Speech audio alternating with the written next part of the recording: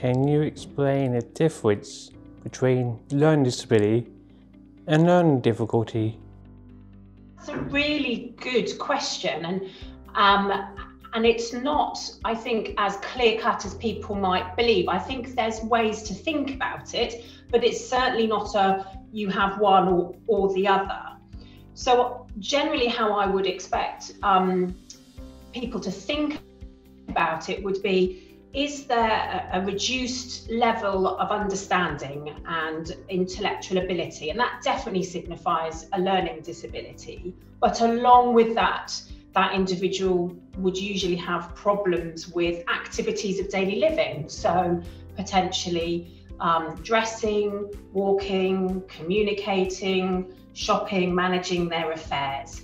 And that needs to be lifelong. So it needs to have happened all the way throughout that individual's life. And that's how we would look at someone with a learning disability. And of course, that's not obvious from looking at someone. Often that requires a conversation and an understanding of what that person's particular problems are. Thinking about learning difficulties, again, that's a lot harder to sort of pinpoint, and there's a whole spectrum of individuals that may find understanding things slightly difficult, but generally if you have a learning difficulty, then the intellectual ability is not usually particularly impaired, but they still may have problems processing or understanding, and so often that's individuals with a diagnosis of ADHD, attention deficit hyperactivity disorder,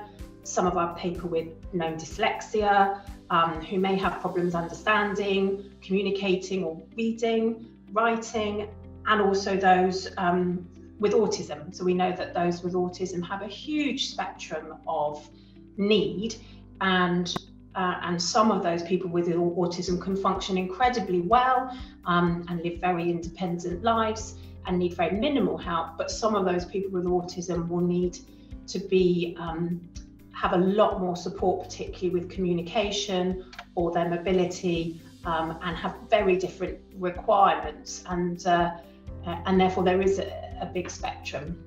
This film was co-produced by staff at Ace Anglia and colleagues from NHS Suffolk and North East Essex. For more information, contact info@aceanglia.com.